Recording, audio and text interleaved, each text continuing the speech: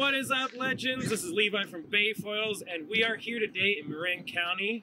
We're having an extra special video today. I got Danny from Jetboard LA. He flew up here for a special event. We're going to be taking out the Fliteboard Airs under the Golden Gate Bridge to really put them through the paces. A lot of people on the internet are saying, oh, inflatable boards aren't really as high performance as hard boards, and we're going to totally disprove that belief. So before we get into the video, please like, subscribe, share with your friends, and let's go. Send it. You. So it turns out the audio from this section of the video was totally corrupted. So I'm just going to voice over what I said, and hopefully you get the same kind of vibe. Sorry. Now, obviously, the bridge needs no introduction, but we're going to talk a little bit about the Golden Gate Strait, which is the path of water that connects the San Francisco Bay to the Pacific Ocean. This strait has its own colorful history that predates the building of the bridge, and, you know, due to a number of reasons, is one of the most difficult places to navigate on the water in the Bay Area, or California coast. The main reason being that it's the only real break in the California coastal mountain range, and so it acts as a big wind tunnel. When the inland temperatures rise, the coast stays relatively cool, which creates a pressure variance, which just sucks a lot of air in towards the bay.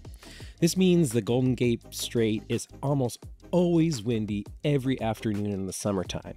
This makes for some epic sailing and kiteboarding, but it also makes it kind of dangerous because it brings a lot of wave and swell. You know, today you'll see in the video, it was easily 25 knots gusting when we were on the water. The other reason it gets super dangerous under the bridge is because the water gets super deep in comparison to the water in the bay. Believe it or not, the water in the bay is not super deep.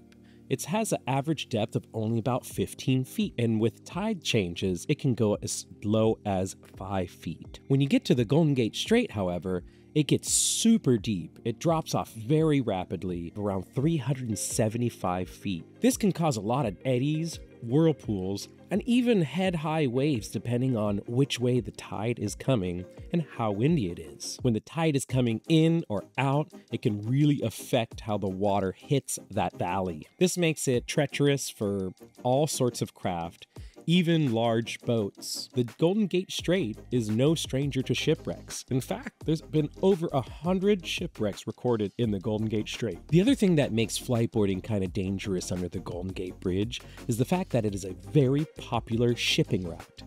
Many boats come in and out of the Golden Gate Strait on the daily, and it serves as one of the largest ports of call for a lot of cruise ships and also container ships. Dan and I are both experienced riders, and we have a chase boat with us in the event that we need to rescue for this filming, so please don't attempt any of this on your own without the proper equipment or experience. If you really do want to get out on the water, please let us know. We're more than happy to provide safety support for you.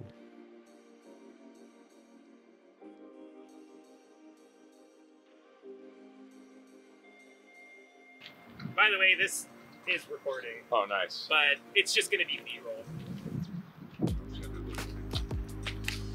What's up, guys? Danny here from Jetboard. We're up in the Bay Area right now with our friends over at Efoils. Say what's up, Levi. What's up, Levi?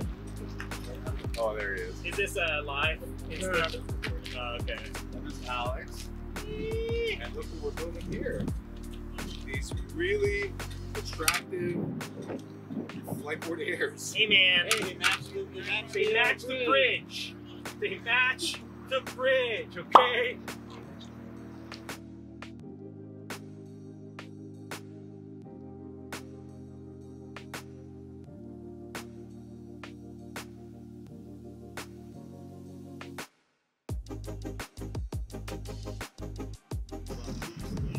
No, dude, that's too many colors, bro. Keep it off. I'm telling you, you're gonna ruin it. Bro. But what do you mean the board is that? That's the point. The point is just to be so bright, like that when you put it in like a thumbnail, it like just pops out of the feed, like pops on the screen. I thought I sent it. He's zero class. Zero class, all sass. Zero class.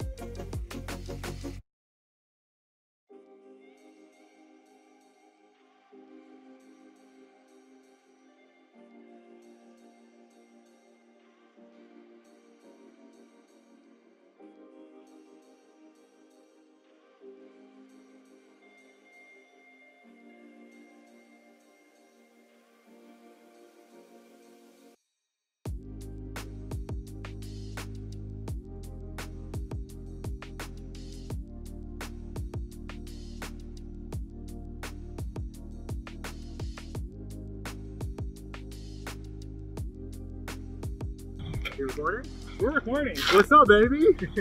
I don't know, man. For an inflatable, it's pretty fucking sick. So, not that I'm a wind expert or anything, but I'd say it's certifiably nuking right now. Yes. It's probably 20, gusts of 30. We don't have a lot of wind, like swell, because it's slack right now, but you feel the wind. And look, we can barely like sit here. We're just drifting into each other. we both wiped out once, but that wasn't the board. That was user error. Yeah, that's This- the amazing part, because like the mind fuck is going, oh, I'm an inflatable, so you overthink it. You Right? think it'd be bouncy, but no, you can touch down on this board. I touched down and I fell in, Out, no problem. but Danny here, he was touching down on the Pro, back up on the board. This thing is unbelievably awesome. To all the haters that don't believe the inflatable is legit, you're wrong. Come out and demo one. Try one of these. Try and one you'll be out. very impressed. Try it before you shit on it. Let's do another ride. Let's hit it.